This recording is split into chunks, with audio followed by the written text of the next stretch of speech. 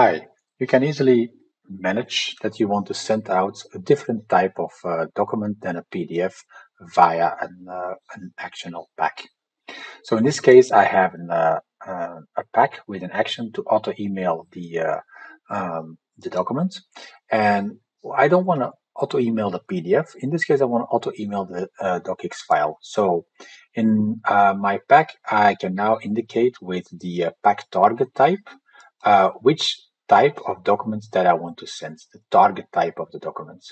If I select default, it will take the default document type. So in this case, it's PDF, the default one.